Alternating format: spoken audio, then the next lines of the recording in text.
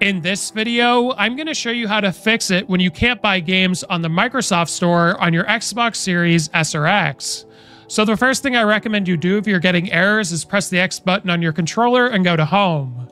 Once you're here, go to My Games and Apps and just ensure that the game isn't already downloading, because there have been circumstances where people have gotten errors along the lines of, oops, not sure what happened there, and only for the card to have actually been charged and the game to have actually been purchased. So just ensure it's not here.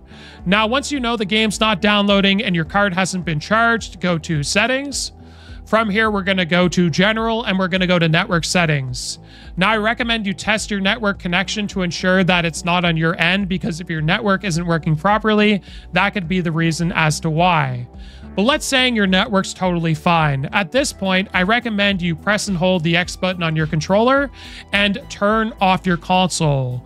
Now, you want to turn it off for at least a couple of minutes, 3 ideally, and unplug your router as well. Plug it all back in, go to the store again, and see if you can purchase the game. Now, if you're having problems at this point, another thing you could also try is go back to Settings. From here, I want you to go to Account, and we're going to go to Payment and Billing. Now go to Payment Options, and just ensure that all of the information on your account is correct.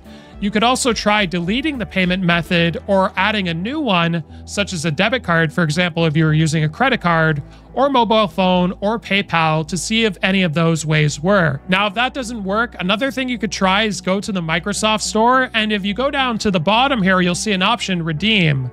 Now, I have heard that when it comes to actually buying these gift cards, it works a lot better than having to rely on payment methods that you actually input to your console. I know this isn't going to be an option for a lot of people, but if you're able to buy an Xbox gift card, this is a great option, because I've never really heard of any issues with that.